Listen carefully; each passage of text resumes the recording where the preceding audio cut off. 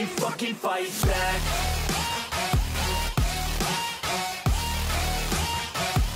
Hey guys, welcome to this special episode of the Passionate Few podcast. Today we're in Arizona, live at the Lion's Den with none other than the man, the myth, the legend himself, Andy Elliott. Thanks so much for being on the show, Andy.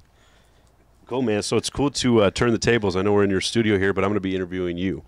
So before people heard about this Andy Elliott guy that came out of nowhere this last few years, you built this $100 million sales company. You become the fastest growing sales trainer on the internet. People all over the world, country are talking about you. But take me back. Before you were this badass, six-pack, inspired guy, where did young Andy Elliott grow up, and where did this journey all begin for you as a kid? Yeah, so 2 years old. Well, number one, I was born in Oklahoma, right? Just every kid, usually who their parents are is kind of like who they grow up to become, right? Like what they see, the relationship they have with them, the love they get. Mom left when I was 2, right? Usually dads roll out, but like my mom left out. So I was raised as a pretty cold kid because I think like moms like instill love in their kids. So I was a pretty cold kid, didn't have the manners. I mean, you'd agree, like men usually don't teach the dads teach the kids to be tough, the boys to be tough. I had a dad who's kind of a pushover, right? Love my dad, but my dad ain't gonna speak up, man. It just ain't gonna happen. He doesn't want to cause any conflict. So growing up, it was like no conflict, like, you know what I'm saying? Like, because that was what my dad taught me. Then my mom left, so I was pretty cold-hearted. We were when I say poor, I mean like we didn't live like in the ghetto, but like we never had anything. Like, hey, Dad, can I have $5? I want to go do this. There's no money for that. I mean, we didn't have air conditioning in the house. So growing up, there was no air conditioning in our house. So I'm not going to say poor because I know people live like poor, right? Yeah. But like we just didn't have anything. There was no extra money. So growing up, we lived in an area in Norman, Oklahoma, where like there was a lot of rich kids, and we actually those were my friends. And growing up, I knew that I was the poor kid. Like I knew.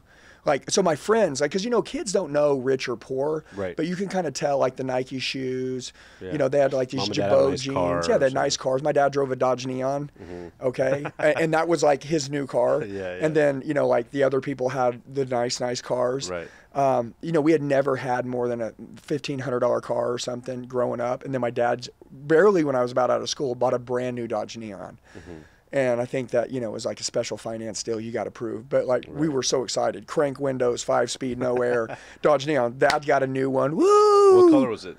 It was blue, right? I think they probably gave him one color. Like, you can get the blue one with no air, stick, crank windows, $1,500 down, and you're approved. Were you an only child, or do you have siblings? Yeah, so I got 5 brothers and sisters. So growing up is kind of like the Jerry Springer shit show in our house. Like, it was kids raising kids. And now I want to tell you something. Like, I'm super glad that I was raised the way I was raised because number one, we were poor, and I knew that we were looked at differently. I don't think life is fair. I think because I didn't get much love as a kid, which this isn't a victim deal. I craved it as an adult. Right. Okay, so like I shower people with love, all the time. I think because I didn't get it as a kid, so I want to give that now. Yeah, your biggest void is your biggest value. Yeah, and since I was poor as a kid, I never had anything. I didn't have choices. I couldn't do anything. I could tell I was being judged. I remember in 7th grade, like I kind of started to understand that I would hang out with my friends that had money, and their parents would come home, and I was the kid that wore the same pair of clothes every day, the same 2 pair of clothes. I'd rotate them. And, I'm not really understanding, but I had a Nirvana shirt. I had this shirt. I'd rotate them every other day. Same pair of jeans, holy pair of Converse.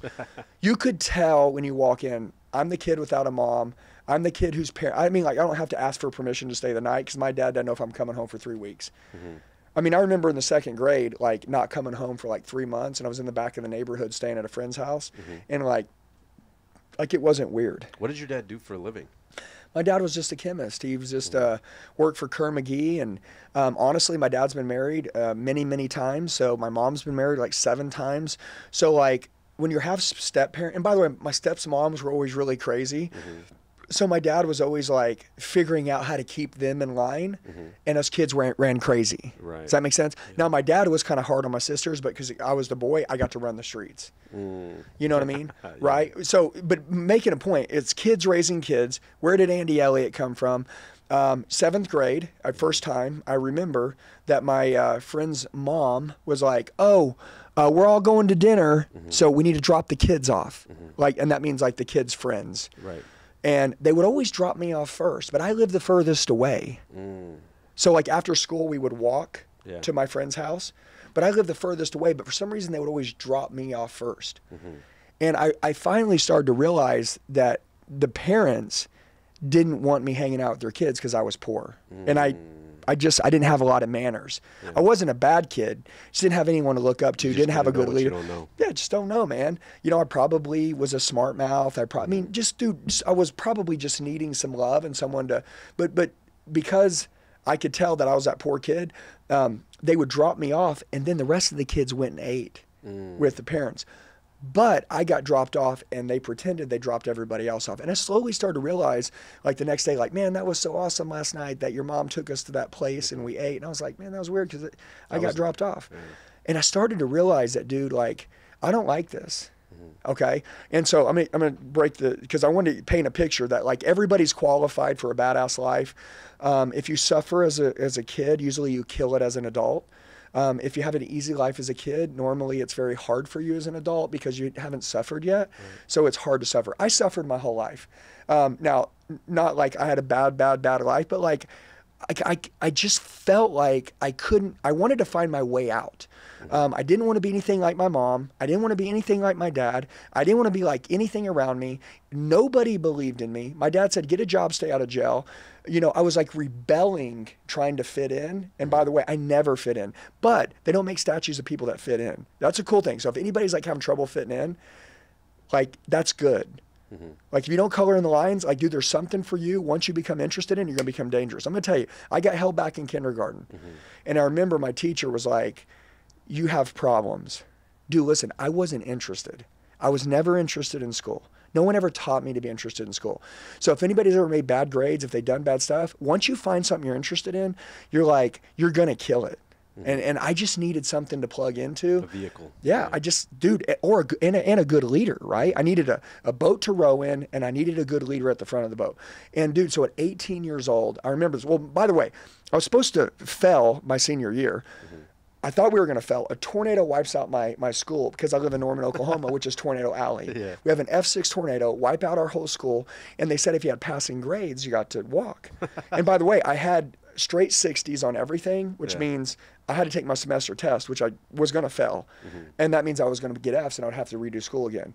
Well, it wiped out our school. So I graduated. Immediately, I worked construction because a tornado wiped our whole town out. I worked construction for 1 month. Dude, that was the worst job of my life, man. I picked up bricks, broken shit, had fiberglass all in my body. They worked me like hell, paid me $100 a week to go work from 6 in the morning till 12 o'clock at night, 7 days straight. I was like, dude, I needed money, but I was like, this sucks. At this time, are you driven to be a millionaire in all this? No, dude. Dude, listen to me. Honestly, I swear on my life, and I wish I could tell you, like, dude, I always knew I was going to be something. Dude, I didn't know I was going to be something until this happened. So because nobody ever believed in me, and since nobody ever believed in me, and nobody was a leader around me, I didn't really, and I didn't see anything cool or kick ass around me. By the way, this is 1999.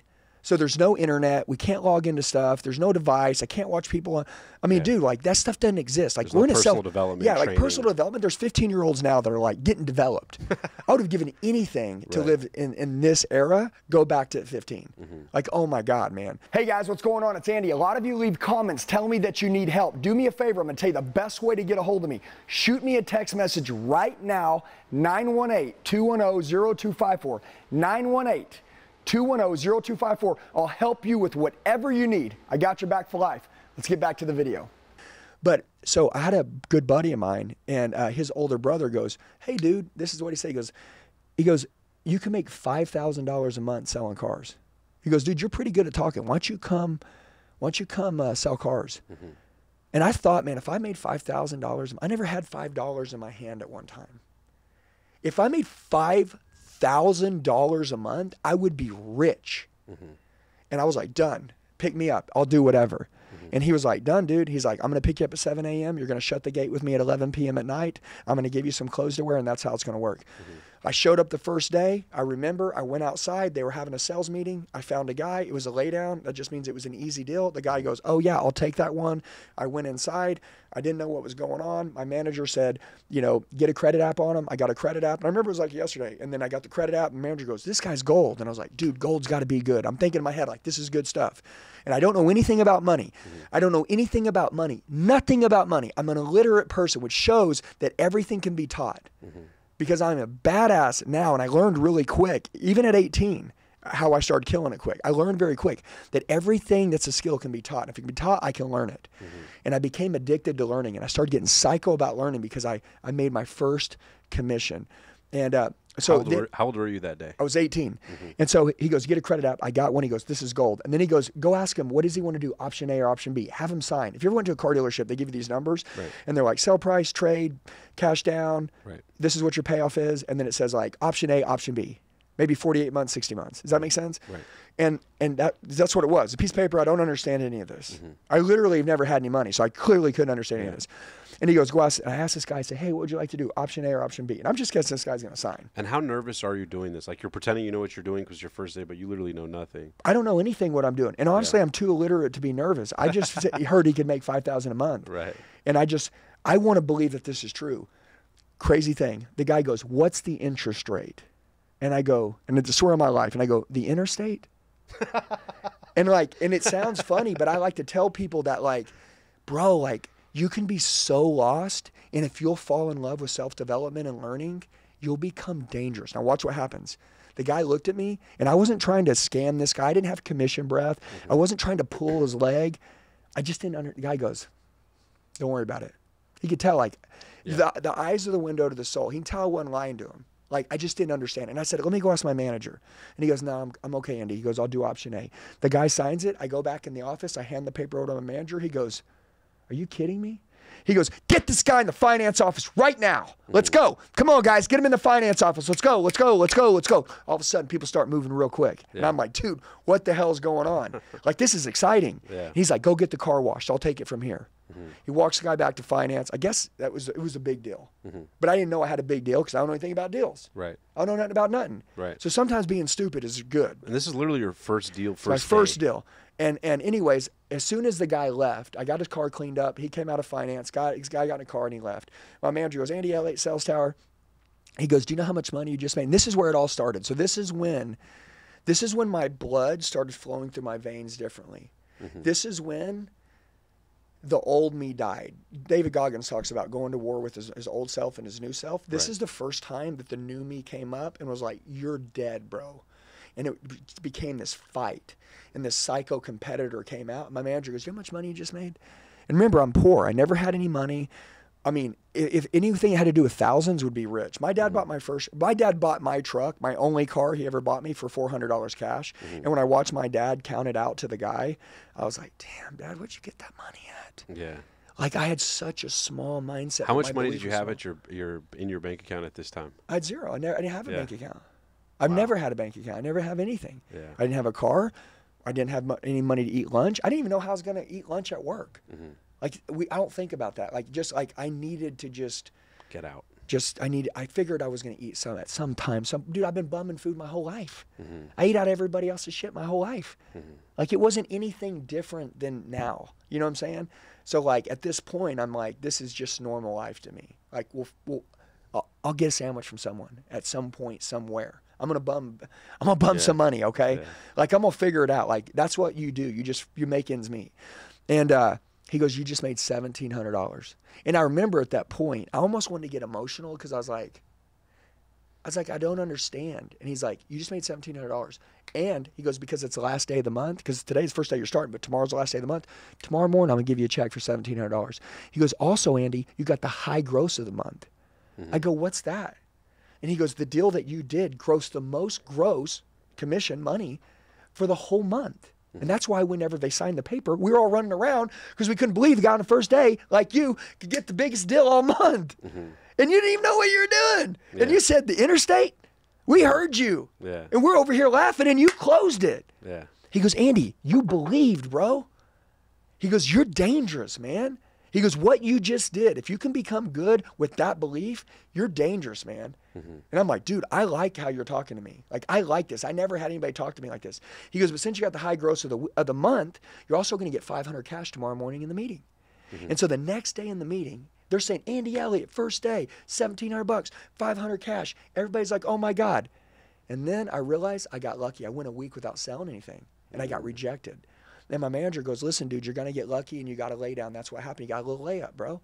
He goes, now you're going to have to get trained. You got to learn how to communicate. You stutter a little bit. You got to stop stuttering. You got to learn to speak. You got to learn to write down these word tracks. You got to understand there's the top 5 objections we get every day. I need to think about it. Got to talk to my wife. Payment's too high. Price too high. I want more for my trade. These things are going to come every day. He goes, dude, listen, you're going to get smacked every day. How many times are you going to get smacked before you learn how to overcome this? He goes, we're going to role play. We're going to practice shaking hands every single day for an hour in the conference room. Dude, I shook hands every day for an hour straight to my manager. How you doing? It's Andy Elliott. Welcome to the store. Welcome to our home. I did this every day over and over. People used to laugh at me. They make fun of me. I took my first paycheck. I went to a Grant Cardone seminar deal. I took every dollar I had because I wanted, this was my way out. So just anybody understand this. Sales will get you rich. Sales and leadership will get you rich and give you a rich life. Like, that's the secret. So if anybody wants to kill it, you got to learn sales and leadership. And leadership didn't come yet, but that was sales. So I learned all the word tracks. I learned how to speak. I learned moral authority, that if I believed in what I was doing, other people would believe in me and what I was doing. And I started walking around my chest different. I started talking differently, started head nodding people, right? Started going and using my hands a lot more. Started smiling with my eyes. Started smiling with my teeth. Started talking to people like I knew them my whole life, even though I didn't know them. I'd walk up to anybody, man, anywhere I was. My manager took me into the mall.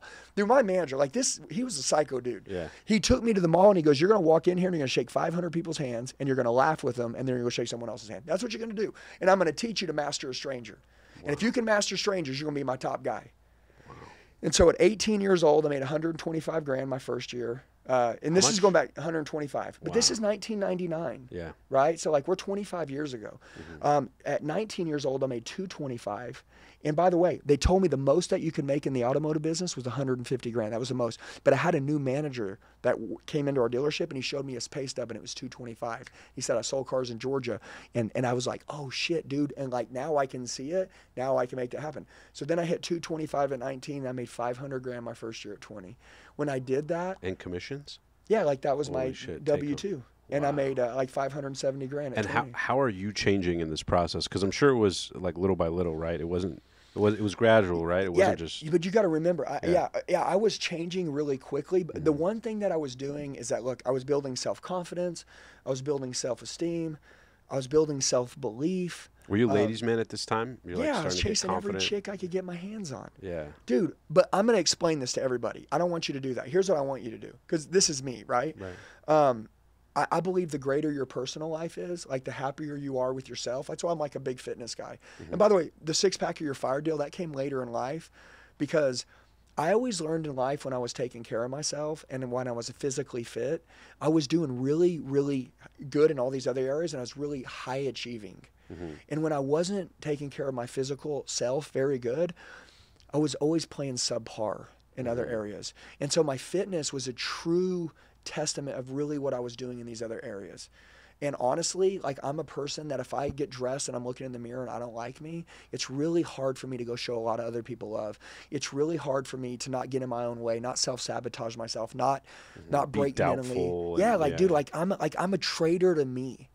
Because like, this isn't who I want to be, yet I'm making excuses why I can't do this, and I don't like that. So I was fit at this point. I was very fit. I worked out every day. When you were 18, were you fit or no? Like I started getting really fit. 19, I got really fit. 20, I got really fit. I met my wife at 26. She was 24. I was really fit. I was really strong. I was kicking ass. I worked my way up to making about $1 million a year. I'm just gonna give an example, okay? And I became really good at sales. And I never wanted to get promoted. They always kept wanting me to make me the manager, the boss, and whatever. And I didn't want to be in charge of anybody else's results. I enjoyed getting my results. I enjoyed the thrill of the kill. I was a lion. I wanted to hunt. Yeah. I wanted to eat what I killed. Yeah. And I was so scared because, I get, let's say, 25% commission. But now once you're in charge of a team, you go to 2%, right? But on 25 people. Right. And now I'm like, these guys haven't been as hungry as I am the whole time. And here I am doing all this stuff, and now I got to rely on these guys. I was like, hell no, man. I like winning for me. My wife's like, when I got with her, she's like, it's time for you to go to the next level. And I told her, I was like, babe, and that's when leadership came in. And I'm going to tell you something, literally, I love this. Like, if anybody's an underdog, okay, like, I'm an overcomer. I have massive scars on me. Maybe not like scars you can see. I have been burned. I have burned people. I have screwed people over. They have screwed me over. I have lied. I have cheated. They have cheated me. I have lied. Hurt people, hurt people. I was a very hurt person my whole life. I hurt a lot of people. My wife was my saving grace. My wife was that mother I needed. My wife was that heart. My wife was the one that said, you're a good man. And I was like, no, I'm a killer. She's like, you're a good man. Like, you're a good guy. You're a good person. You're going to do big things. You're going to use your cells for good things. Do you remember the first day you met her? Oh, yeah. I told her to come to this party with me, and she was like, no, I'm not going to go. I'm not going to go. And anyway, she was like, look, if you call me back at this time and you really want me to go, I'll meet you there. It's like she was like Testing a game, yeah. right? Where'd you first meet her? Well, so I live in Oklahoma. She lives in Arizona. She flew to Oklahoma to take a job in the finance department at a competing store, but it was on the same block. So I kept seeing this Mexican girl walk by with this fat ass. And I was like, damn, who's that girl? Green eyes. And I would just follow her around. And anyways, I was just like, but we worked in different buildings. You're working on the ultimate sale there. Yeah, but my point is, but I met her at the bank. I was at the bank. She was at the bank. Yeah. And I was like, hey, why don't we hang out? And she was like, no. And I was like, well, give me your number. We'll talk about it later. We'll figure it out, right? And so anyways, but she ended up going out with me. Now that night, she did go out with me that night. And man, I was drunk, being a retard. I mean, I'm an idiot, dude. Remember, I don't have any good leadership. Like, I got to tell anybody this. If you're around the wrong people, you're going to be an idiot. It's just the way it is. Like, you're a product of who you're around, okay? Like, honestly, like, dude, I was super skilled. If I could just come to this era that we're in now and I could go back to my 20s and have a good leader now, like, I would have killed it. And you were making money at this time and still didn't have the best environment around you? No, because how many people right now make money that are miserable, bro? Right. Can I ask you a question? What value is it to make a lot of money, right? And then be around people that don't treat their wives good? Right. Dude, everybody around me cheated on all their girlfriends. That was the sales industry. Yeah. Like, listen, times have changed. Right. And I'm not saying that shit doesn't still exist, but I don't know about it now because I'm in a whole different life. But like, I'm guessing it still exists. But like, that's how things were. That was the environment. Make a lot of money, chase ass, kick ass. Like, be a badass, call your shots, go get it. Like fight, like just do stupid stuff. Like, honestly, like everything against what I believe in now, I was when I was a kid, except selling. And by the way, I want to tell you something. I worked for sales back then because I wanted to make money. Now, when your intentions change, everything changes. Dude, the day my intentions changed and I matured up and I was like, dude, I want to help people. Like, I really want to help people. That's when I started making $1.5 million, $2 million, $2.5 million. And by the way, then I was leading a team. And then I was making people better than I was. Like, most leaders can't make their team better than them. I was making my team better than me. Everything that I knew I wanted to teach them, these were my kids. People say, well, if you teach them to be great, they could leave and go somewhere else. But if you teach them to be great, maybe they stay. I believed that everybody was going to stay. I almost became like a cult leader in my company on just like, this is a standard. This is what we do. This is how we live. But like a cult for good, right? Like, don't cheat on your girl. Like, be good to your family. Like, do things right. And my wife was teaching me to create this environment of good stuff that was the opposite of what I grew up in. My first 10 years in the car business were crap. Lots of money, bad person. I'm gonna be honest with you. Like, for real. Like, I wouldn't want to hang out with me back then. Now, was I cool? Yeah, I was cool. What was driving you then? Just didn't want to be poor no more. So, like, because I want to zoom in, because a lot of people will hear this. I myself started in sales, door-to-door, selling solar. I worked for Vivint. I don't know if you're familiar with the company. But yeah, I just did their opener. Oh, very cool. Yeah. So I used to knock doors, and that's what happened to me. I was at a Tony Robbins event, and people around. The guy next to me was making $400,000 a year in his 20s. I was like, how the hell is this guy? And that was his base salary, and his dream was a higher goal. And I was just like, man, how is this guy? Like, my dream at the time was $100,000. I didn't know what was possible. Yeah. So I got into solar. I got into selling door to door. It changed my whole life. But I want to ask for you, what was the driving factor? Because a lot of people come from a poor background. They get into sales. Maybe they get that first sale and they do okay, and they kind of stay at $50,000, $100,000, and kind of coast. What for you was driving that level up what was the pain inside that kept you hungry and didn't get comfortable? The second you had $20,000, $50,000, $100,000 in the bank, like, what kept the fire alive for you at that time? Honestly, just no one ever believing in me. Mm-hmm. Like, honestly, just proving everybody wrong. And I know that So it's like dark energy a little bit? Super dark. Yeah. Yeah, I was in a really dark place for a long time. And by the way, like, I think it's okay to go dark. Yeah. Like, it's totally cool, right? Like, there's a healthy place and to shine your light in the dark, right? Because the world's pretty dark right now. But, like, there's a lot of good in it. But, like, you're going to go through some dark shit. Like, you're going to go through some hard stuff. But the biggest thing is proving everybody wrong. I know everybody says that, and it's so cliche. I want to prove everybody wrong. I'm a broke person right now with money. I never need to work again if I don't want to work again. My kids are good, and I've got my family in a very good place right now. I feel like someone's trying to take it all away from me right now. I feel like I'm going bankrupt. I feel like I have a chip on my shoulder, and I feel like someone's trying to just annihilate my life. How do you recommend people create that chip or create that drive? Well, Patrick Bet-David wrote a book, and I wouldn't read it till 20 years later, and it was called Choose Your Enemies Wisely. And he talked about somebody was making fun of his dad because his dad got a divorce, and he was like, hey, don't disrespect my dad like that. Yeah. And he was like, nobody's going to talk to my father like that. Nobody's going to talk to our bloodline like that. That wasn't my deal. My deal was, I remember that poor kid that was being judged? Dude, I remember, and I'm going to give you a quick story because I'm going to snapshot this, but I want you to feel, because listen, everybody, like, put themselves in my shoes for a minute and find a place. Because you have to tie an emotion and anchor. Like, if you want to go from A to B, you got to figure out why you want to get there, and then you got to tie some emotion to it, and you got to anchor it to something that really pisses you off. So if you don't want to get out of bed at 5 a.m. to do the cold plunge, if you don't want to keep pushing whenever it's hard, if you know that you need to do this but you don't want to do it, why you would do it anyways when no one else would do it, when you want to quit but you don't quit, it's anchored to something that really just pisses you off. Yeah. And I know mine, okay? And it's crazy because, like, you never know what that thing will be. Right. 8th grade, I want to go. There's all these girls going to the lake. Right. And by the way, like, that mom, she was the Antichrist. She was the rich mom. Yeah. She had a beautiful lake house down at Lake Texoma, which is in Oklahoma and in Texas. And it was called Lake Texoma. And they had a beautiful lake house. Now, all the kids that would go, and she would let them stay at the house, they had to bring $20. Now, listen, I went to my dad and I go, Dad, can I have $20, please? I'm going to go to this lake house and my friends. There's all these girls going, Dad, please, can I go? Can I go? My dad's like, we ain't got $20, dude. Like, I ain't got $5. Like, that is not an option. Well, dude, I cheated everything else in my life. I jumped every fence. We'd go to an amusement park. They would go through the gate. I jumped the fence. Like, I always found a way in. I always snuck in. I'll come in through the ceiling. I'll figure out how to get in. The third door, yeah. Yeah, but like, and it's not good. I don't want anybody to do that. But, like, I'm trying to tell you, like, that was the hustle. You know what I'm saying? When you're broke, you hustle. You figure out. When there's no lunch money. I grew up, there was no lunch money. What did that mean? You go to school, there's no lunch ticket, there's no lunch money. Either you don't eat. You're like, hey, guys, I'm not hungry today. Because you don't have money, or you hustle. Can I borrow a quarter? Can I borrow a quarter? Can I borrow a car? And then you get enough for lunchtime. Yeah. It's like just a hustle game.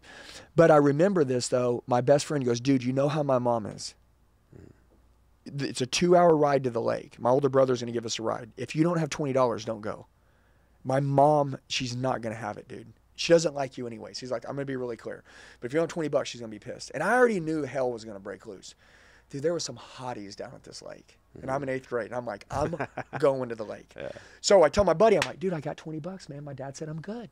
Of course, I'm like, figure it out when it comes up, right? Right. Sales 101, early on in life. Right. But guess what? I go 2 hours to the lake. As soon as we pull up, there's about 5 kids that walk to the front of the house, our best friend.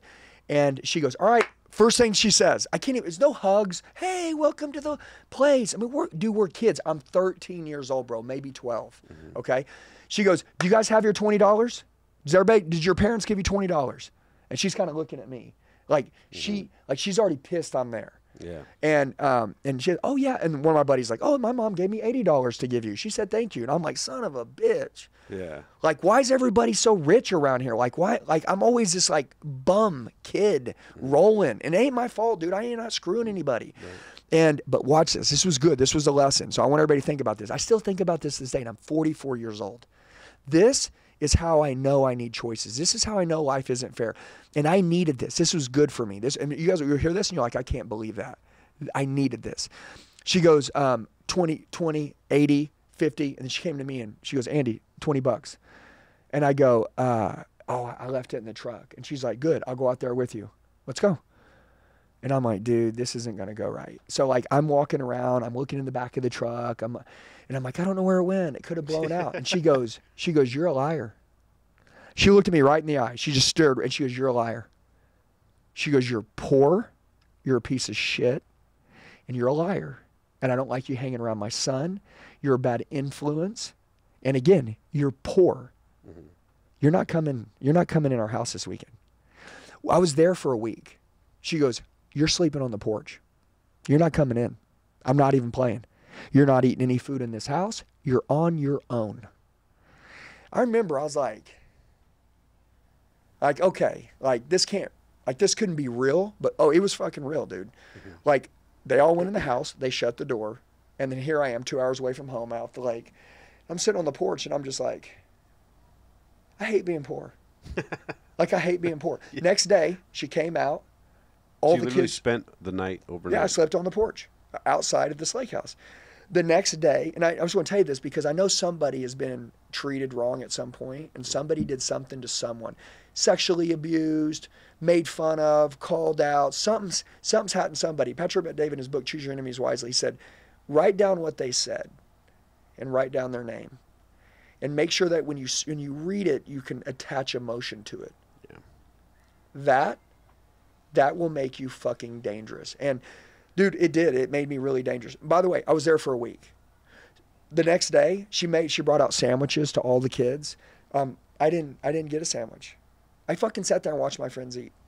And I was like, and one of my buddies was like, hey, dude, you can have half mine. She's like, don't give him half your sandwich. Listen, all you guys listen up. Anybody feeds him, okay, you're not fucking eating. I'm like, dude, number one, I don't have a mom. I'm not close to my dad. Like who? I'm not going to tell. Like, what do you do? Well, number one, back in those ages, we just suck shit up. So my point is that I was just like, dude, this is like this is life. Yeah. And so anyways, my buddies kind of snuck me some snacks through the week. Dude, I was starving that whole week. We went on the lake. We messed around. We ran around. Yeah. I just bummed. I stole in the gas station. Yeah. I just did me. I mean, because that's what I did. Did you end up meeting the chicks that you went there for? Yeah.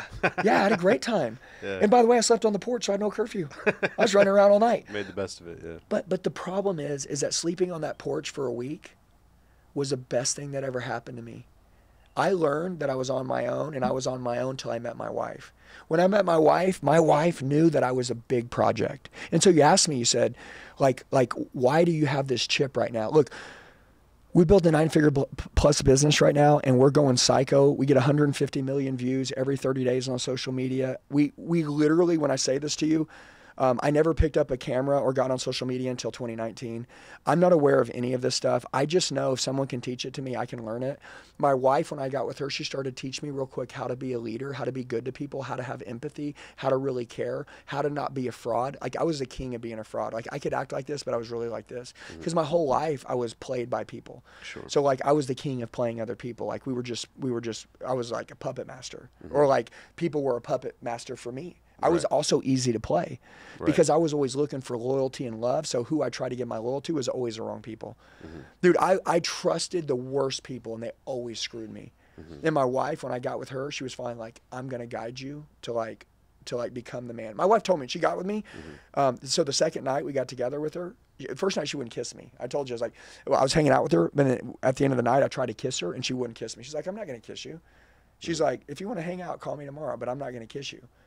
And that was the first time I'd really been like rejected by I was like, what's your problem? And she's like, I don't have a problem, but like, I'm not one of these other chicks you're going to roll with. I'm out. She's like, if you're going to roll with me, like things are going to be different. And how old are you at this time? I'm 26. And I'm just like, I don't like the way she's talking to me. Yeah. And I like that. I'm like, for the first, and by the way, about a week later, we were still hanging out and I was like, hey, because she spent the night at my house, right? And then every day I just wanted her to stay with me. I was like, don't go. She's like, I'm going to go home. I'm like, no, don't go home. Why don't you stay? Why don't you stay? Yeah. And she's like, listen to me. If we're going to be together, she's like, I'm not seeing anybody. So we're going to hang out. If you have like other girlfriends or other things, she's like, I'm out. I don't need you. I'm an independent woman. She's like, I'm good. She's like, if we're going to hang out, we're going to hang out. But like, you're not going to play me. Yeah. There's no way. And my wife, I was like, I could tell she was serious. But then like, as like time went, she was like, if you ever cheat on me, like under any if you get drugged, if you get drunk, if you do if we have kids, anything that happens, if you ever cheat on me, you'll never talk to me again. Ever. You'll never hear from me again. She's Mexican. She's like, oh, you'll never see me. I swear to God on my life. She's like, I'm giving you the power to hurt me and trusting you that you won't. I'm telling you. She's like, I've been hurt my whole life. You've been hurt too. So I need you to make a commitment. You're not going to hurt me. And I'm like, oh my God, I got to grow up now. Yeah. And so I grew up. Greatest thing I ever did. That's how I became a good leader. I started being good to my wife, started leading her. Now, I can go into the second part, but the leadership part is like, now I'm leading this team and I'm at work all the time. I'm at work from 7 in the morning till 11 o'clock at night. And I did what most people don't do. This is what I preach, is that take your family with you. Because I'm going to tell you, if you don't, one day they're going to tell you they learn to live without you. And that's exactly what she did. See, success to me, because I had shitty leaders, was filling my wife's purse full of cash, paid off homes, paid off cars. I don't know, she can do whatever she wants. Yeah. Dude, my wife, one day I came home from work, and this is kind of when I went psycho. Like, so we can go to the point when at 39 years old, I changed. If anybody's watching this, I would tell you, you don't want to waste 20 years, okay? So you need to listen real carefully. A rich life and getting rich is the goal. If you have a family or if you have things that are important to you, don't chase this and lose this. Because if you get this, you're going to have a hole in your heart this big because you lost this. Mm-hmm. And even though you have money, you're going to hate yourself. Mm-hmm. And I see this happen all the time. I see people today, and you always say be careful to meet the people you look up to. Right. I've met every big influencer, and 99% of them, I don't want to be them. Mm-hmm. I see they preach, take care of your wife, and they yell at them behind the camera. Mm-hmm. They say, yeah, be close to your kids. They're not close to their kids. They put them on electronics and they travel. Mm-hmm. Dude, that's not it, man. By the way, my wife, remember this, she's my mentor. She's my mom. She's my fantasy. She's my wife. She's my everything. She's my best friend. She's my counselor. She's my workout partner. She's my everything to me. Mm-hmm. And so, like, by the way, I used to think she was nagging me when she would tell me, but what I learned is she was actually trying to protect me, the only person trying to level me up. Mm-hmm. Dude, if you're around somebody that tells you the truth and pushes you, that person loves you. If you're around people that don't push you and allow you to stay the same, those people don't care about you. And most of the time we try to please those people, and the people that want to push us, like our family at home that tells us, hey, babe, you're home from work. Can you put your phone down and be with your family? We missed you all day. Mm-hmm. We're like, come on, babe, I got shit I got to do. I got things. Like, dude, like, listen, man, you expect them to support you. If you got sick right now, would all those clients be there? Mm-hmm. Would your job be there? Would those people be there? Would those people be there with you in your deathbed when you got sick and you had cancer, or would your wife be there? Your wife. Oh, but you want her to not ask for more? Dude, my wife has one simple deal. I've learned it. I know what it is. She wants to be number one. Mm-hmm. Dude, anytime she's not number one, we know God's number one. But if my wife isn't number one in this world, I assure you, she's not going to support me. She's going to cut my legs off, and there's hell. There's always hell. By the way, women can cut your legs off, or they can support you and build you to be great. Yeah. That's what women can do. Yeah. And they want to treat you like the king. But if you don't take them with you, by the way, a lot of people have a lot of different takes on stuff, right? But with me, my wife, my personal life. So if you compete with me, right? Like, my life right now is so good. Me and my wife are marriage millionaires. It means, like, even if we don't have money, me and her are on fire. We're growing every day. Our marriage is falling more in love with each other. We're psycho competitors in our marriage. We like treat our marriage like it's day one every day. If you treat something like it's the beginning, there'll never be an end. We flirt with each other. We play. We have crazy sex every day. We do all kinds of stuff. We've been married 18 years. Yeah. Wow. Well, but watch this. Yeah. Dude, didn't she marry me for the ride of a lifetime? Yeah. Or did she marry me to become a dud, get fat on her, get out of shape, not take care of her, become a loser? Dude, my wife could have got rich without me, dude. She don't need me. I'm going to tell you this. To be honest, my wife's a killer, dude. She was going to make it without me. She was going to marry a badass dude. She was going to be a badass. It didn't matter. Like, dude, I got lucky. She took a bet on a project, and she bet right. It took a while for her to babysit me, to get me to understand. But, like, I'm just being, like, total transparent, right? Mm-hmm. Like, she was the one that believed in me when no one didn't, and she stuck by my back when other people burned me. And so, like, a lot of the times we go shit on those people, and we're really good to other people. And you need to rethink your whole life. Mm. And so, but my wife one day, see, remember this. I have grown a big business fast by one simple deal. I'm direct. I'm super direct with everybody in our company. I don't walk on eggshells. You know what that means? Yep. If you're doing something that I don't like, I'm going to tell you. Now, I'm not a dick. My heart's on my sleeve. I'm like, dude, I love you. Like, I care about you. Like, look, do you think that what you did, like, number one, does it make you respect yourself more, what you did? Does that help the company raise their standards? Is that your core values that you believe in? Like, that's what I'm saying. Like, I'll be direct when I see things going on, and I ask my team to be direct with me too. We built a company off being direct with each other. Why? Because those are the people that really care about you, and that's how you're going to build a big-ass business. We don't want to walk around on eggshells. Like, oh, I can't say this around him. I don't want to hurt his feelings. Dude, around here, we will hurt each other's feelings like crazy, but we know we're on the same mission, the same page, and our goal is to make each other better. Our goal is to call each other out. That's what real boys are. That's what real family is. So I have 100 people in my teammates, employees in our company, and we all call each other out every day. Totally, that's why we grow. We love the shit out of each other. It's the most amazing thing ever. But my wife, she said, I learned to live without you. And when she said that, I'm going to tell you this. A lot of you are like, dude, I can't believe that. She's got a paid off car, paid off houses, badass shit, had drive with her son, purse full of cash. She has her own life. She's built her dream home. Dude, my wife, she's like, dude, I married you because like you were going to be a badass dude I was going to look up to. I see you motivating your team. You don't motivate us. I see you having your sales meetings with your team. You don't even motivate your kids. Again, I'm like, I don't like this. And she's like, it's the truth. If you want to get coached by anybody in life, you'll understand that you have to go back to the truth before you can be coached. You have to be honest with yourself. If you really said, I want to change my life right now, I would say, okay, well, we got to be honest. Because we can't go with how you feel or what we think. We just got to be really honest. Yeah. When I wasn't saving money, it's because I was wasting money. I had to be honest with myself, look at the bank account, and realize I was wasting money left and right. Yeah. And I had to own that shit, and it really sucked. And I gave my wife my credit cards, and I was like, dude, I'm not responsible. Did you ever almost go broke in the journey, even while you were making money? Yeah, plenty of times. Really? Yeah. What was maybe a rock bottom moment, just to relate to people? Because I'm sure there's people watching, and they feel the weight of that. We were just talking with Dean how that's sometimes the worst pressure ever. Because when you got financial pressure, you can't think straight, you can't be present for your family. Yeah. So how bad did it get financially for you guys? Well, I mean, there was two times. I mean, one time in 2008, right? 2009, remember when the market crashed? Yeah. Me and my wife just got married. We were killing it. She was making like 30 grand a month. I was making like 30 or 40, 50 grand a month. We had a good income together. Yeah.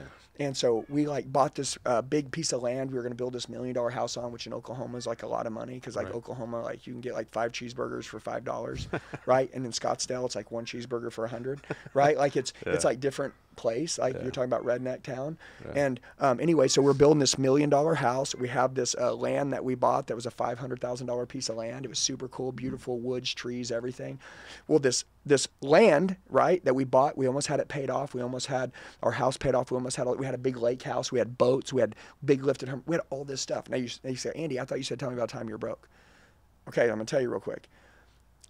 The market flips. We go from like having like $1.5 million of equity to like being upside down 500 grand. Wow. Like it's like the land that was 500 grand like was worth now like 50 grand. Our lake house that like was worth 600 grand, that like the one just sold next to us for like 500 or 600 grand, and our house was nicer, like it went down to be worth like 120 grand. Dude, like everything you worked for, yeah. Like everything was worth nothing. And we're upside down on it all now. And we didn't see it turning around or changing. And at that point, like we wanted to start having a family and my first son. And I was like, this sucks, man. And I'm like, we don't, like, it's like an unfair deal. Like we didn't do anything to cause this. It was just timing. We could have wrote it out and let all the equity come back in, but like, we were like, screw this, dude. We're like, we're gonna get out of debt. We're gonna sell everything. Wow. And so we just started selling everything and losing money on everything. And me and my wife, we moved to the lake, me and her together. And this is a time where I really wanted to get my life right. Remember my wife, she always told me, she goes, you're gonna be somebody great. You're gonna change a lot of people's lives. Dude, this is when I gave my life to God between 2008 to 2011. I started like wanting to become something different. Finally in 2011, I raised my hand and I was like, all right, I'm gonna give my life to God. Like I'm all in. I remember crying. I was like, okay, cool. I'm gonna forgive myself for my old life. Like, here we go. Like I'm all in. Like I finally felt grace and I was ready to just be a good man to my family, right? Like I never cheat on my family. I just want to be a good man. Like inside, I just had demons all living in me. I was this freaking just years of trash and programmed, right? But I remember that I wanted to be a preacher.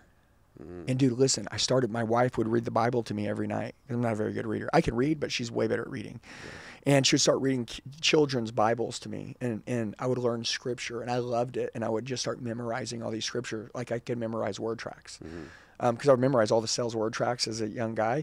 So now I was memorizing scripture, and I knew all this scripture, and I got really good at it. And I started investing. And by the way, at this time we were broke, and because we moved to the lake. And so like I only worked 4 days a week. I was making good money, but we're paying off the 500 grand in negative, right, that we had. It was like we were working from a hole. My wife drove a $3,500 car. I drove a $1,500 car. I was making like 50 grand a month, but we were just paying off debt. At this time, me and her were like eating beans and rice and shit. My wife, because she's like, we're getting out of debt. How old are you at this time? I was probably 29. You know, maybe about 3 years after we were married, and we just started to have our kid. But the main deal is that we humbled down, but me and my wife got really close, and I got really close to God. And I remember that like every day, he was like riding with me to work. Like I was just talking to him. Like I was just like, it was cool, like so cool. But like I'm gonna tell you, like the Elliott Group today is a ministry. Like it's a real ministry, man. We have 500,000 people on our training platform. 500,000. We have 10,000 companies. Dude, we smoked Grant Cardone the first year of sales training. We literally smoked him out of the automotive business fast. I took him out in 1 year. When did you transition from? 2019. Really? So 2019. What was the catalyst to making that decision of I'm going to change my life and my business? Well, so like that position, that deal, giving my life to God, wanting to do all this stuff, trying to change. I was like, okay, cool. I need to go back and start financially taking better care of my family. So we moved back to the city. Well, the job that I took when I moved back to the city, there was this owner that was like, I want you to come be a general manager for our company. And it was a special finance company. And, you know, he's like, I'll pay you all this money. It was a couple $100 grand a month that I was going to be making. And like, this was my chance to get my family ahead. Right. And all those things that we learned together, right? I slowly started to chip those things away, being back in the city. 7 a.m. to 11 p.m. at night. I remember my wife. My wife's a good wife. When I tell you this, you're going to be like, damn, dude, you got a good wife. My kids, I used to come home at 11 o'clock at night, and my wife used to keep our kids up until I got home, okay? Because she and her friends would be like, dude, I can't believe, you know, like it's unhealthy for you to keep your kids up till 11 o'clock at night. And my wife would be like, it's unhealthy for my kids to grow up without a dad. Yeah. So we're good. Like, screw you. Yeah. My wife is always stuck by my side. And honestly, I feel like she wanted to speak up. And she wanted to tell me that I needed to make some shifts. But I was saying things to her like, hey, babe, like, why are you nagging me? Yeah. And if you tell your wife, why are you nagging me? When she sees something wrong, one day she's not going to speak up. Because you've trained her to shut up. And so when you're in trouble and she sees you're in trouble, she's not going to speak up because she doesn't want to nag you. So like, I took the person who was going to protect me more than anyone else in this world, and I put duct tape over their mouth. Yeah. And so I started doing business with the wrong guy. And like literally, like I almost went to jail. Like it was like this big FBI deal. By the way, I didn't do anything wrong except for to go work for a company that was already doing some things that I was trained to do that they were doing. And now that I'm a part of that company, it's like you're a part of what happens. The ecosystem, yeah. Bro, it's... Was there a day where you realized, holy shit, like this is less than kosher, or was it gradual, or how did you kind of get swept up into it? Dude, the car business is crazy. You're door to door. Yeah. Okay? Let me give you an example. I want you to answer what you would do. Sure. And I'm not going to put you on the spot because you don't do this. Yeah. But I want to ask you, what does your sales brain tell you? Not what does the educated Omar tell you to do now. What does your sales brain tell you to do here? Yeah. So you said that you're in door-to-door sales. Let's say you're a roofer. You know roofing business, right? Let's say you're a roofer and you're going to work a storm, okay? And that storm, you see you clearly look at a client's house and you can see damage from the road. So you go knock on the door. You say, guys, I see damage from your road. Do you have insurance? They say, yeah, I got insurance. You say, okay, cool. Let's go and sit down. I'll get your roof repaired. We'll get you a nice roof, right? Yeah. You sit down with them. You say, all right, looks like I can get it done. This is the deal. I'll set up the claim. You know, all I want to do is make sure I get paid for my efforts. I'll be here when the guy shows up. I'll make sure everything gets done right. And I'll make sure we get a really nice 5-star roof on. Was that cool? You guys paid for your insurance for 30 years. Storm came through. Finally, we're going to get you a new roof. It's going to increase your property value. It's going to be nice. We're going to fix it. I'm going to make sure I take care of you. You don't have to do nothing. Also, there's a $2,500 deductible here. Okay? And they say, well, we don't have the deductible. We paid our insurance for 30 years. We've never missed a payment. We didn't cause this storm. There's a hole in our roof. we need a roof. What do you do with that deductible? Do you just say they paid it and then you file the claim and then the insurance pays the difference and you put a new roof on their house? Or do you say, I'm sorry, guys, if you don't have money for the deductible, I can't put a roof on your house. Sorry. What does your sales brain tell you to do? Yeah. Do you know what happens in the industry right now? No. They just slide the deductible, fix the roof.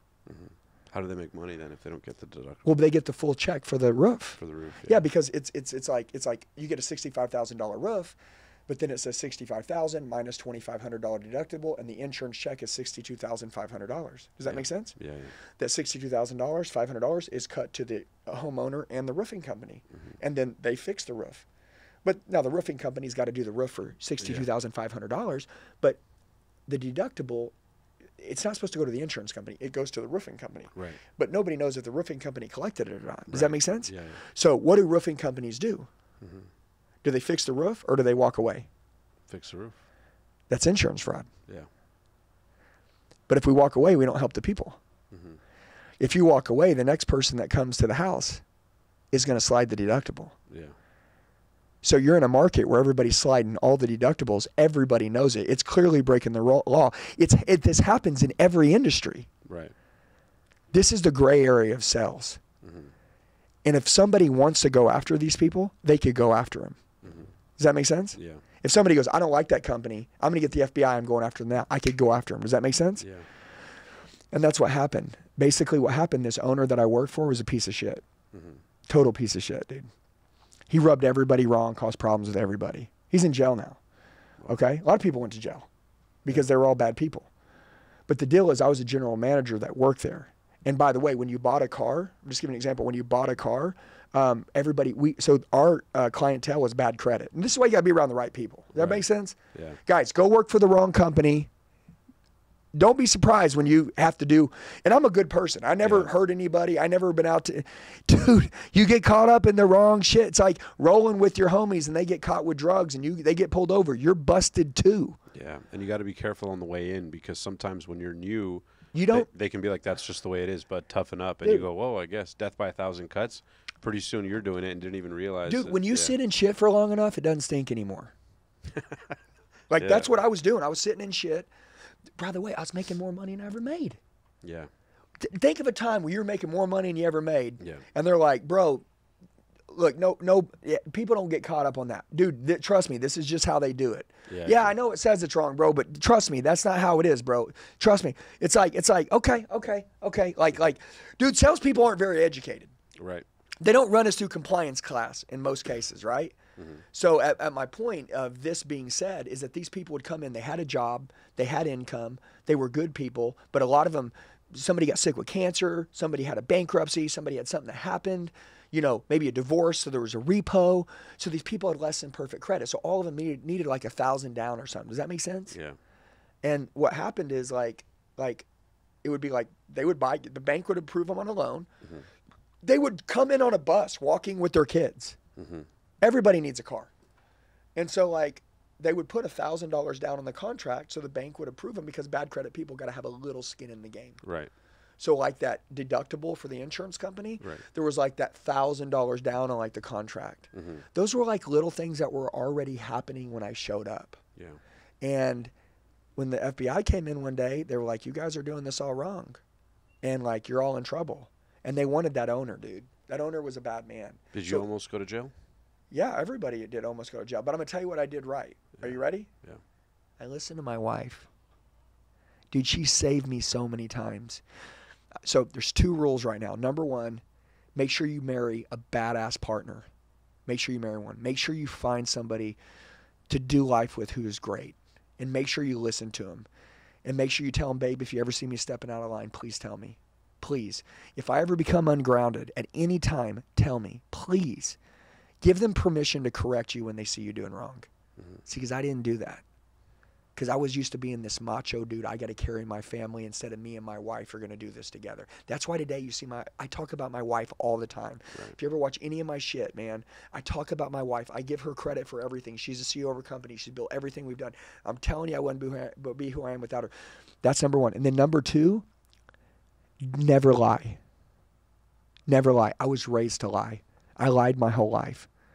A lot of us have a bad problem. Like some people like cheat. You know, like I don't cheat. Like some people do drugs. Like I didn't do drugs. Like I just grew up lying. Like we just, you know what I'm saying? Like people like it's a bad habit. Like I would just lie like, hey, where are you at? And I'm like, I'm at the mall, but I'd really be at the grocery store. Right. Like it's just like white lies, like stupid shit. Like I don't know why I'm so dumb. Like I would just, but my wife goes, and she knew like I would, and I never cheated on her. I never did anything bad. I never, remember she drew some very hard lines and scared the shit out of me. Right. So like she made me really straighten up. But I had a few little other things I needed to fix. And my wife, by the way, this owner, and this is crazy. Like, when I tell you this, like this stuff, like this could happen to anybody. And there's crazy stories that happen everywhere. But this owner, he goes, dude, he goes, I'm going to tell you this. If you guys lie, I'm going to kill you. Or if you don't lie, I'm going to kill you. There's like 5 people in a room. He's threatened, literally threatened them. Facts. Yeah. Omar, if you don't lie and you don't say what I tell you to say, I'm going to kill you. Facts. Do you understand? Yeah. This meeting happened. There was 5 of us. This is the day that all this happened. Because he knew the FBI was coming, so. Yeah, he wanted to start planning for what we were going to do. Yeah. And dude, I was like, I'm not fucking like that. Like, I don't, like, number one, I don't even know what the fuck's going on, right? Like, dude, you got to understand, like, shit gets real quick when you don't understand what's going on. Right. But at this point, I go home to my wife. I was really scared. How do I explain this to my wife? Yeah. And I go home to my wife and I say, this is what happened. This is what I've been doing. Number, she got really mad at me. And she's like, you know, I can't believe that you didn't tell me none of this. And I just realized, man. So you hadn't been telling her this all along? Well, I wasn't really doing anything differently than I've been doing my whole life. Right. I mean, the car business was crazy, bro. Like, you know what I'm saying? Like going home and telling your wife they didn't pay the deductible on a roof. Like, you don't really know, like. Right. Does that make sense? Yeah.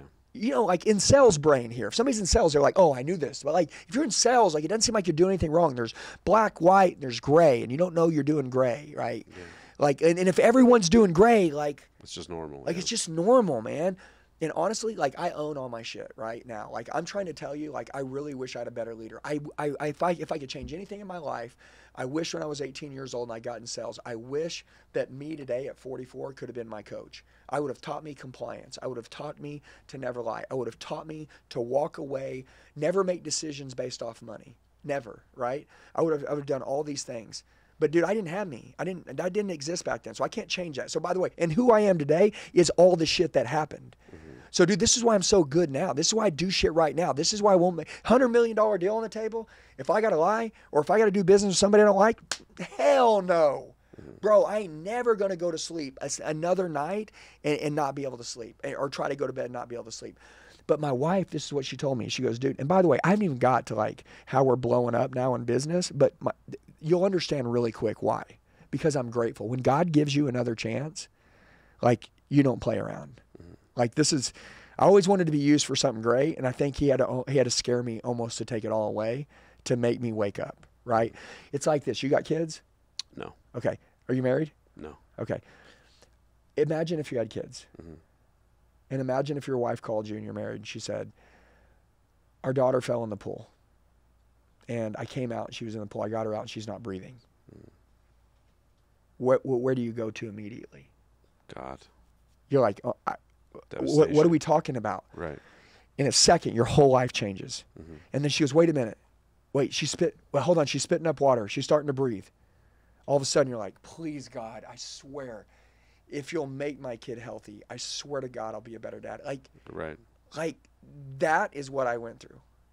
Okay? Like, in life. Yeah. And everybody can relate to this, but most people change back. I never change back. This is why this dude exists. But my wife tells me, she goes, dude, don't ever lie to me ever again. Tell me the truth on everything. I swear to God, we will take over the world. We'll kill it. But now you're in this spot. We're going to tell the truth. Andy, the Bible says the truth will set you free and you're not going to lie. That's it. You're not going to lie. We do not lie in this house. We will not lie. You will tell the truth. You'll tell every bit of the truth, and whatever happens, happens. And I'll stand by your side. Swear to God. I don't care. Shit. How old are you at this time? Probably 33. And so you know you have to tell the truth to the FBI, and you're going to put someone that you worked for in a bad situation. No. Nobody even cared about me anyways. Yeah. Bro, they just told me they were going to fucking kill me. Yeah. Bro, these people never took care of me. These people never, they used to tell me to fucking divorce my wife. Mm-hmm. These people were never my friends. I wasn't putting someone in a bad, I didn't rat someone out. Bro, these people were never with me. I worked for a paycheck to produce results in a company that I hated. Mm-hmm. But I was so afraid to walk away from the money because I was making more money than I ever made. Can you relate? Yeah. Have you ever made more money than you ever made and you just hated where you're at, but you Yeah. didn't leave because you stayed for the money? Yes, absolutely. That was where I was. And then just the bullet of it was, someone came in and said, everything's done wrong now. And I'm like, I fucking knew I should have left. Why am I so dumb? I've said this to myself so many times. I'm like, why am I so dumb? Like, why am I'm such a good guy, but why am I so dumb? And then literally my wife goes, you're going to tell the truth. And when she said that, I finally felt peace. Like, I'm going to tell the truth. Like, for the first time in my life, I don't have to scheme. Mm-hmm. I don't have to plan. I don't have to play chess. I don't have to play anybody. Like she just said, I got to tell the truth. So we got an attorney. We just went down and I just told the truth. I said everything. To the FBI? Yeah, to everybody. Mm-hmm. To my lawyer, to the FBI, to everybody. And I quit the job. I quit everything. I said, I'm done. I'm just going to tell the truth. Like, I don't know what's going to happen. And that period of time, those next couple years, I studied. I recreated my mind. I got physically fit in the gym. I changed all these things. We finally went to trial. Like, I just told the truth. By the way, listen to me. Here's the coolest thing. In the Bible, it's biblical. It says the truth will set you free. They tried to trick me, trap me, set me up. I didn't try to be on the FBI side. I didn't try to be on my attorney's side. I didn't try to be on their side. What did I do? Just told the truth. I had to take myself back to that day, every situation. For 2 days straight, I told the truth on everything. And at the end of the deal, they said, Andy Elliott, get out of here. You never lied to the FBI. You never lied to anybody. You never lied. Get out of here. Wow. I told my wife, I was like, were you worried about the potential of going to jail? of course, every day. Yeah. Dude, listen, I'm going to tell you this. Tell somebody you're taking their life away, they'll change real fast. Yep. And so now you can understand why the Elliott Group's growing so big. And by the way, I'm going to tell you something, okay? You may say, well, what if people find out? Everybody already knows. I've told everyone. You know what I tell people? When somebody's went through a hard time, shouldn't you want to build them up and say that your life from today forward is what matters and we can't change the past? I mean, if you're a good leader, wouldn't you say that to someone? Mm-hmm. Isn't it crazy that we're in a world where people like don't want to tell someone that they can have a better future, that they can change, and that like they can like change their family? They can, if they once were a bad person, they can become a good person now. We want to hang them on their past. Dude, 95% of the world like doesn't like who they used to be, and they have shame and regret, and they've done something at some point that they hate. They don't want to be that person anymore. So like literally, like I just want to tell people that like dude, like it's all about from today forward. Like it's not about Jim Rohn. Like it's not about who you are. It's about who you become. So when I started watching this shit, bro, I started building a new identity. Yeah. I started watching all this coaching. I started finding all these people, and then I would study them and emulate them, and I would learn what they were doing, and then the stuff I liked, I kept, and then I left the rest. Mm-hmm. And then I built this guy here, and then I was like, holy shit, man, like I love who I am. And then I started training all these people to like do the same thing. And then I gave out content for 2 years for free. From 2019 to 2021, I put out free content on YouTube every day for free. Me and my wife, we sold our $1 million house. We went and slept on mattresses, sold all our furniture, had the best time of our life, dude. Mm-hmm. We literally put all the money in the bank, and I spent most of it on self-development. Mm-hmm. We literally sold our house for $1 million, and I probably spent $800,000 on self-development.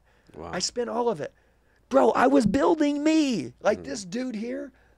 Then I was like, all right, now I'm ready. Now I'm not a fraud. Now I'm this real dude. Now I know who I am. Dude, I'm a freaking overcomer. I got a testimony. Look at me. I was fat. Now I'm in shape. My whole family's obese. They're out of shape. And I'm in shape. Dude, I recreated my DNA. I recreated my life. I changed my life. I'm not better than anybody. I'm just like everyone else. I just made a decision to change. And dude, I made these decisions that were all good. And I said, I'm never going to unchange. I'm still going to keep messing up, but I'm not going to mess up like that again. And I'm not going to become ungrateful. And by the way, once I realized what's possible now, and they gave the blueprint, all these people that I cut the check for to teach me, bro, like now I've become this. I'm living proof that anyone can make it.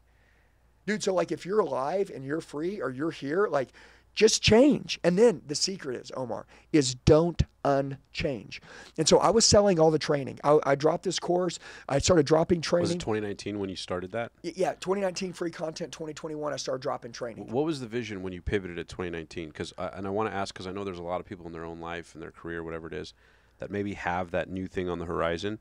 So what was it for you, that internal decision, the identity shift, when you said, okay, I'm going to go from doing what I do to teaching people at a global level in 2019? What was the catalyst for that? Well, I took that course, Broker Blueprint. Yeah, the KBB. By Dean Graciosa, and Tony Robbins. That's right. And I bought it for $3,000, and literally it said that you have a skill. You have a specialized skill. He kept calling it a specialized skill. You have a specialized skill. You have a specialized skill. You have a specialized skill. And whatever that specialized skill is, there's a lot of people that want that same specialized skill, and they would pay you to know what that is. And I said, what is my specialized skill? I'm like, bro, I know how to sell. Yep. I'm like, I'm really good at sales. I'm like, I'm going to teach people to sell. Yeah. Well, since I was in the automotive industry, that's why I told you I took Grant Cardone out. I go, dude, I'm going to give out free automotive training for the next year for free, and I'm going to make sure it's better than Grant's paid training. So I literally watch Grant's training, and he's got feathered hair, 3-piece shoulder pad. No disrespect, Grant Cardone's a badass. I'm not knocking him in any way. Yeah. I'm trying to tell you that he recorded training that was 10 years earlier, right? Or 8 years earlier, and it was still in the marketplace, and it wasn't up to date. And then here I am like, dude, I can do better than this. Yeah. I'm like, I can change. So I started recording all this content. I gave it away for free on YouTube. And Google, which is the mother of the world, is like sharing YouTube videos to Google every time somebody searches how to sell more cars, how to increase your gross profit, how to overcome objections. And dude, like YouTube serving Google all my videos, and I'm making like 2 or 3 a day every day of all this training. And next thing you know, bro, like people are freaking like commenting like, you changed my life, you changed my life, you changed my life. And so I'm using my specialized skill and I'm putting it out there, automotive, how to do this stuff. Yeah. I showed them, I'd use whiteboard, show them how to negotiate. I gave it all away for free. And then there's raging fans. And then I put this text number. I was like, text me if you need help, I'll answer shit. Dude, I got 200 text messages a day. I'm like, holy shit. I'm like, I ain't got nothing to sell. Yeah. Holy shit, I got to go create this course. And then I created this course, and it was going to be like $299 because I just had to learn that it could work. I dropped it on New Year's Eve, at the end of 2020, going into 2021, New Year's Eve, dropped it that night, YouTube video. Hey guys, I'm dropping this 0 to 100K course, how to make 100 grand a year in sales as a new guy or to make 100 grand again and again and again. I'm going to show you how. Boom, 21 modules, 14 hours. Here we go, $299. Wipe your ass with it. Let's go. Guess what happens? Woke up the next morning. Don't know what's going on. My wife had to create this Stripe account, which I don't even know what that is. And I look at it, and I'm like, damn, it's got 150 grand in it. Wow. And I'm like, shit, next day, 100 grand, next day, 100 grand, next day. I'm like, okay. Woo! We're in business. Now I'm going to go. Those 2 years I worked in the dark, sleeping on mattresses, giving up all over materialistic shit, living below my means, spending almost $1 million in self-development, all to get ready for this new life. I tell people all the time, cut the check. Cut the check for speed. That's what I did. Total immersion, just like Tony says. Dive in. What's your specialized skill? I know you know something that's good for you. We're in an era right now where communication is at all-time low. And here I am teaching people how to communicate, how to shake a hand, how to look at people in the eyes, how to talk, how to do this shit. So anyways, I just started teaching. I started building all these other courses, negotiations, how to overcome objections, and then we started getting into generalized sales training after that. And then we started wiping out solar industry, wiping out pest control, wiping out roofing. We started going through all these other sectors, phone skills, pop, pop, pop, pop, pop, pop. Next thing you know, we're just killing it. And then here we are. So I built a team, one by one, people that would come up in my coaching program that were true testimonies that they changed. People that were freaking crazy, that were lost on drugs, that were drug addicts, that were doing this. These people came into my program, started working out, got in good shape, became psycho competitors, changed their life just like me. We all have a different story, but they were just like me. And they're, dude, I can go introduce you to them when we're done. You're going to be like, that guy, that jacked up guy with an 8-pack, badass dude, beautiful wife, that dude, no ways. Yes. I was there with that dude when he overdosed on drugs. I was there with that guy.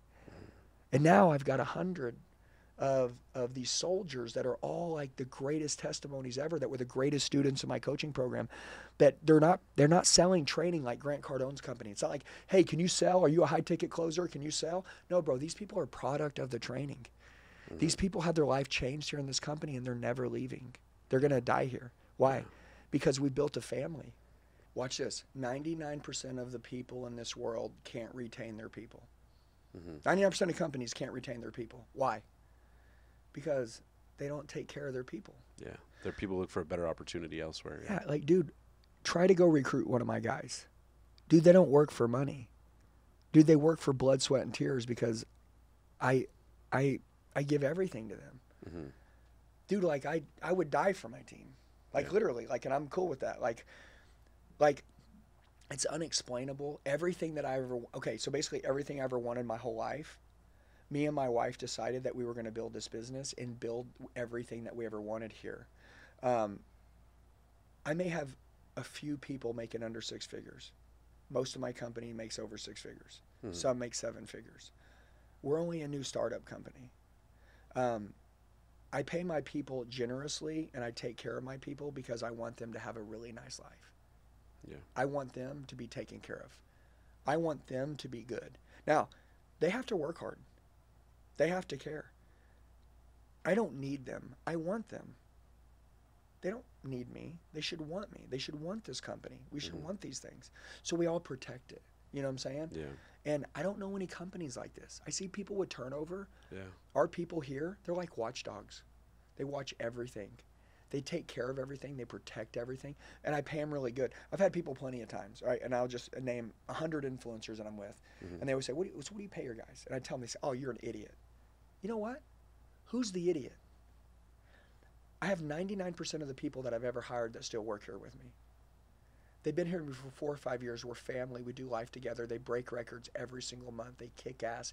Their family, their wives, and their kids are all happy. Everybody has a great personal life, and we kick ass in business. You should see the way they take care of our customers. Dude, if you don't take care of your people, you think your people are going to take care of your customers? I'll pay more for my people to have a great life and take better care of my customers. Yeah. No ways. And so pay them less. But don't be surprised when they work for someone else in 2 years. That's really interesting.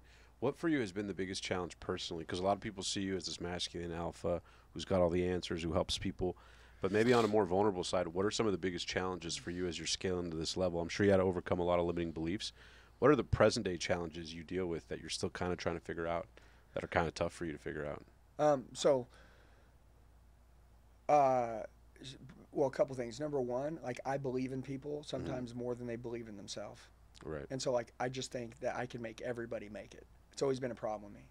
Like, you know, some people just give up on people pretty easily. Like, if they don't hit their quota. Me, like, I'm always like, no, dude, I'm going to take another run with this guy. Like, so not giving up on people is probably one of my hardest things. Yeah. Because there's a time I should probably give up on someone. But I just find it really hard. Yeah. And I think somebody didn't give up on me. My wife didn't give up on me, so it makes it hard for me to give up on someone else, right? That makes sense. So that's a struggle with me, and everybody has their own struggles, right? Another one is here and there, just staying grounded. I have a big heart. I have a huge heart. Examine my heart. I promise you, dude, there's no darkness in it. Like, I have the best. I literally have such a good heart. I want to give everything, and I don't want nothing in return. But because I have this big heart, like, I also get really pissed off whenever people aren't changing and they're letting their family down and they're making false promises to themselves. And so, like, sometimes I need to make sure that I show a little bit more of my heart, not to my team. My team, I do a very good job. But when I'm training or something, maybe I need to show just a little more love. You know, like, if you know me, you know that, like, all I want you to do is just do what you say you're going to do. Yeah. Like Patrick Bet-David says, I'm the kind of leader that, like, if you tell me you're going to do something, like, I'm going to hold you to it until you do it. So you're better off not telling me. Yeah. And, like, I feel like I'm the same way. And I don't know how to do it anymore without being direct. Remember, my dad was a pushover, so I used to hate conflict. But my wife is like, fighting is good. We're going to fight. We're going to get it out of the way. And in 5 minutes, we're going to be good. We're going to hold any grudges, and we're going to move forward. And I'm the kind of guy who I'd rather just hold a grudge and not fight for 3 weeks because I don't want to fight. Yeah. And that's not bad. That's bad for me. That's how people get resentment. That's how they become nasty people. So, like, now I'm like, I want to fight quick. I want to get it out of the way. I want to do this. So, like, I just need to make sure that I wear my heart on my sleeve. I mean, this is like vulnerable side. Like, I need to make sure I wear my heart on my sleeve because I really care about people. And when I see people make a commitment to themselves or their family, like, I want to just see them hit it. And so like, if I'm going to be a good boss, remember this, if I push you really hard to successful people, they would say that person really cares about you. That's why they're pushing the hell out of you, because they want you to max out their potential. Like, they don't want you to cheat yourself of what you said you wanted. Right. The world would say, stop pushing that guy so hard, man. You're a dick. But those people, you're not hitting your promises. You're cheating yourself. You're cheating your family. And they don't care. Like, who really doesn't care? Does that make sense? Yeah. Like, I would say, if you ask me, those people don't really care about you, because they're not helping you get any better, and they see you backsliding and they're not speaking up. Yeah. What's the biggest limiting belief? Before I wrap up, I want to ask this. You know, taking a company to $100 million, that's not an easy task, right? You guys obviously put in a ton of work. You have a phenomenal team. But what's been the biggest limiting belief that you had to overcome to make it happen? Because I'm sure for you, you ran the numbers and ran the math. At one point, what you're doing now was an impossibility or was something outside of what you believed was possible. And the reason I ask is because there's people out there, whatever the number is for them, that have their own limiting beliefs. So what's Andy Elliott's best advice to kind of overcome your limiting beliefs? And what are the ones for you that changed the game for you? Well, to overcome it, it's going to be this: don't change back. So like if you learn something from this today, like don't change back. Like just change, and like never change back. Like David Goggins says, I remember this. He says, I go to war with myself every day, my old self and my new self. And that's why he says like David Goggins and Goggins, right? And like, I understand that. Like, so like, I want you to understand like the old you, the old programmed you, that old loser piece of shit, that person you hate, that person you're not proud of, that person that, you know, failed everybody, like that dude, that guy's dead. Like, so that guy, he can't come out anymore. Okay. So like, I just wanted to say, like, to me, like, don't change back. It's like running a 26-mile marathon and going to mile 10 and turning around, going back to the starting line. Mm-hmm. It's like, come on, man, you're never going to finish a race, bro. And by the way, winners live where quitters quit. Say that again? Winners live, like the winners, like if you want, you want a $100 million business, the $100 million businesses live where the quitters quit. So it starts where the quitters quit. Yeah, so like where you quit, like we just kept going. Yeah. Like we didn't quit. Like we didn't quit. How did Alex Hormozi get to where he got? He didn't quit. Yeah. But what was for you personally the biggest limiting belief? I'm sure there was like a biggest boulder even at this level. Well, I mean, honestly, dude, I know that sounds crazy. I have to think about it because I really don't have any right now. Dude, so I'm going to tell you a little bit about me in like 10 seconds. Like, I'm a self-development freak. Yeah. I constantly stay on edge. Mm-hmm. I'm going to live like this till I die. What about people who say, I'm good. Andy, how does he sustain that energy? Is it too intense? Like, what are your thoughts to humanize it to them? There's a book, Andy Frisella wrote it. It's the Book of Mental Toughness. Yep. I'd recommend everybody buying it. Just go to andyfrisella.com, I think, and it's the Book of Mental Toughness. And when you open it, Andy Frisella starts the book by talking about, you want me to show you a magic trick. This is the truth. I just want, like, this is why I don't struggle with this right now. Yeah. There's things I don't want to do, but I still do them because that's what winners do. But I don't really believe that nothing's not possible. Like, I'm like freaking brainwashed, right? Yeah. So I'm in a good place now. But I want to tell you a magic trick. And by the way, this has to match this, and then we'll wrap it up. But so in the Book of Mental Toughness with Andy Frisella, it says, let me show you a magic trick. And Andy Frisella says, show me your last 500 days, right? I'll tell you your body fat percentage. Show me your routine for your last 500 days. I'll show you your body fat percentage. I'll show you how awesome your relationships are. I'll show you your bank account. I'll show you what your leadership skills look like. I'll show you everything. I'll do a magic trick. I'll tell you your whole life if you can just show me your last 500 days routine. And I think what I did is that I don't, like, every morning, if you watch my Instagram, I wake up with the cold plunge. I'm always surrounded by good people. Okay? I'm a collector of people. You say, well, what does that mean? Well, I'm a collector of people. I find people that I really like, and then I find a way to keep them next to me forever. Yeah, because that energy is important. Yeah. I need it. So I'm around, think about this, Omar, I'm around 100 people every day that are fire-breathing dragons, that love life, that love people, that live for a bigger purpose than themselves, that love God, that wants their wives to admire him, or their husbands, that want their kids to look up to him as their heroes, that take care of themselves physically, that wake up before the sun come up, and that literally self-development and study all day long, that watch their words, that listen, like, just everything in their life. They don't drink, they don't party, they don't hang out with people that are bad people. They're not toxic. They don't let shit come out of their mouth. Dude, they're all ultra protective of this life. And that's why the Elliott Group keeps growing, because it's an environment to freaking grow. So I would say that my last 500 days, my routine, it's so on point, and I won't break it for nothing. I travel the world all the time. I'm always running around no matter where I go. Like I was just with Bradley this last weekend. I ask him every morning. I'm like, Brad, cold plunge. Let's go, bro. We're going to Lifetime. They got a cold plunge. That's 30 minutes away. So it doesn't matter. We're going to cold plunge, bro. We got to go. Come on, babe. I take her with me. Come on, babe. Hey, we're going to go smash this gym. We're going to work out. Oh, no, we got to do this. No, we're going to work out. We got to do this. Like, that's what we do. Like, we don't break the routine. We show me your last 500 days. When I saw Andy wrote that book and I read that, I was like, son of a bitch. He nailed it, man. Yeah. And so like, anyways, all these little things add up. But the greatest thing that I can tell you is that self-develop until you die. Find people that have been where you want to go and study them. Find someone that has everything in every area that you really like. If they're married, look, like right now, you're not married, you don't have kids. You can really study a lot of people right now.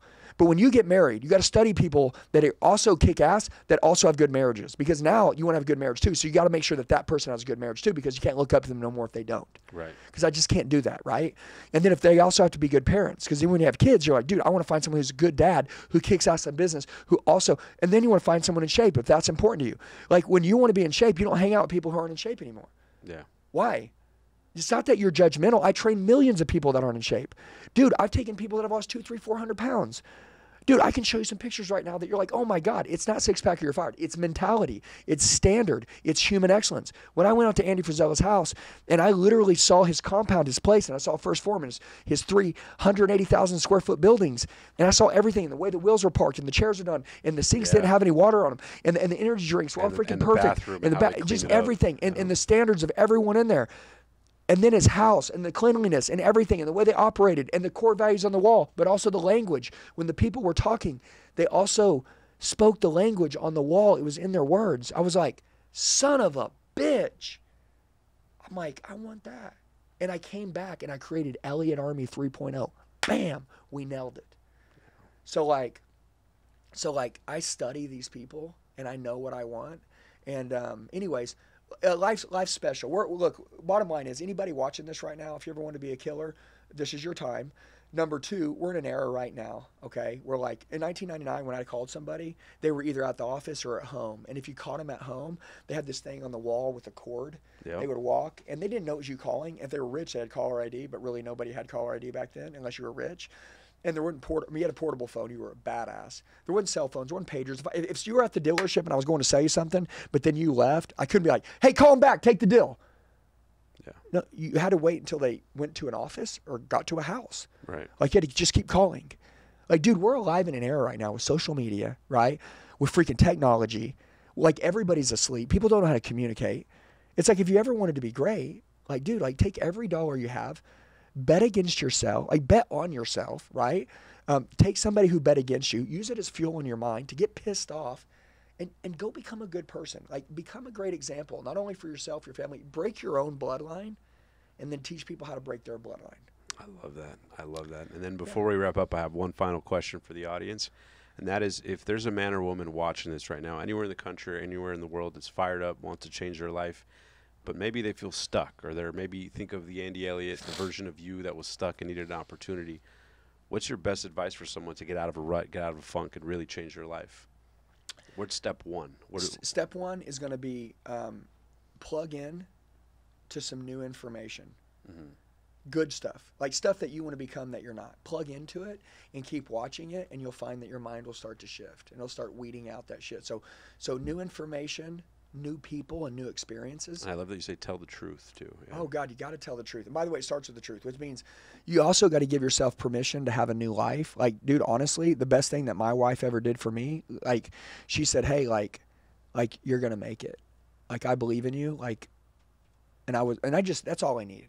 Look, dude, the reason why you got to take care of your family, because money motivates me, but my wife saying that, like, she's proud of me will make me go tear someone. I'll kill. I could do anything. I turn into this savage, and like, you won't understand it until you're married. But like, a lot of people don't value their marriages like this anymore. And I saw you just bought a Ferrari too.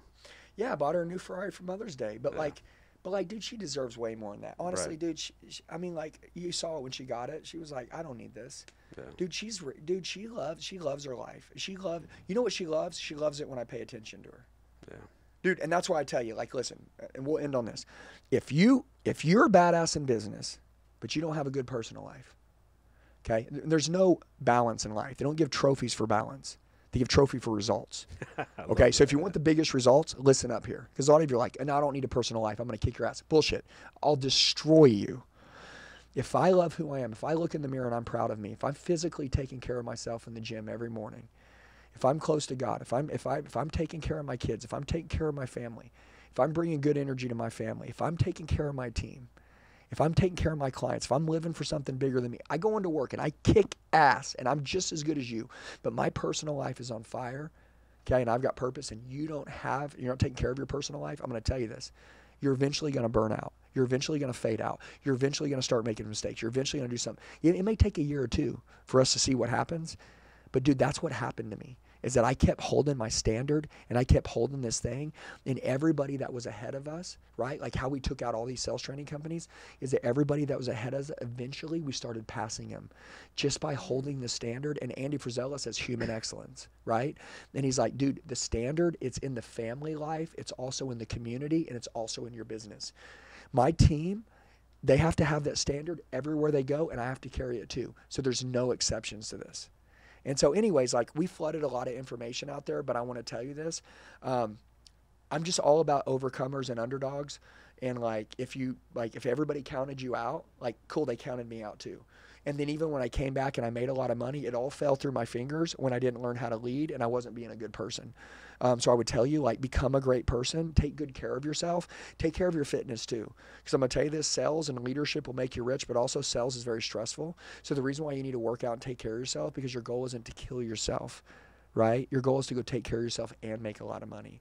And at the end of the day, dude, like, you don't want to make a lot of money and then not like who you are either. Yeah, success without fulfillment is the ultimate failure. Yeah, art of achievement, art of fulfillment. You get both of those, you fucking win. I love it. And then, Andy, where can people find you if they want to connect with you more and learn more about you and your sales training? Yeah, so, and by the way, like, it's very simple. Like, official Andy Elliott is our Instagram. Our YouTube is Andy Elliott. It's easy. And then people always ask questions, and I just say text me. So it's 918-210-0254. If you just text 918-210-0254, say, hey, I saw you with Omar, ask me a question, what industry you're in, what do you need help with? Hey, if I can help you, cool, let's kick some ass. If we can't, I love you, I'll give you some advice, and we'll move on. I love that, brother. Andy, thank you so much for doing this. Thank you, Omar. Guys, make sure to like, comment, subscribe, follow Andy, and check out all the stuff he has coming up. Now go live those dreams. Until then, we'll see you next time. Peace. Or will you fucking fight back? Hey guys, I just want to tell you, you're the true 1%ers. You made it till the end of the video. Do me a favor, share it with the friend that wants to go to another level. Make sure you like the video, comment below so I know who you are, set your notifications, and then subscribe to the channel. We got daily sales training videos dropping. I'll see you soon.